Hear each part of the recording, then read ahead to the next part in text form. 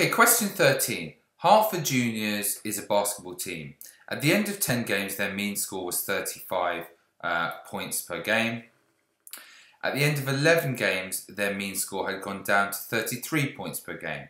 How many points did they score in the 11th game?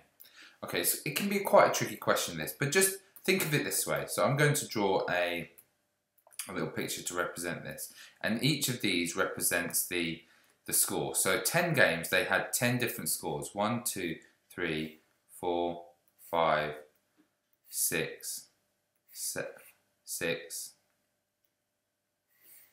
7, 8, 9, and 10. Okay?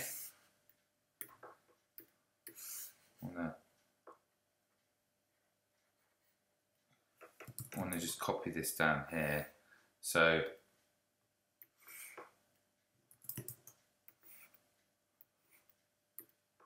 I want to show 11. So there's 1, 2, 3, and let's get another one, 11.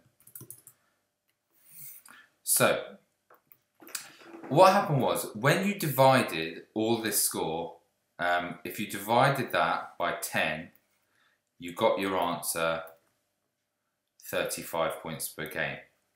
Okay, therefore in total, the total, if you multiply both sides by 10, all of this must have therefore added up to 350, multiplying by 10.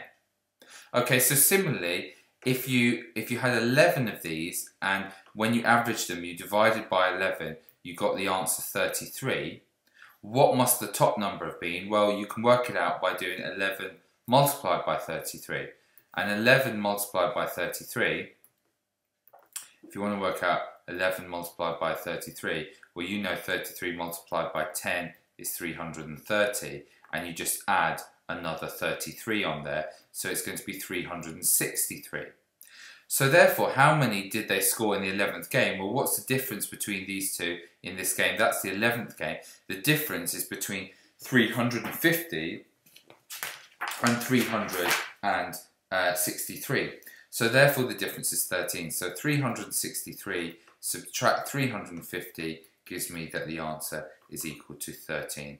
So it's 13 points.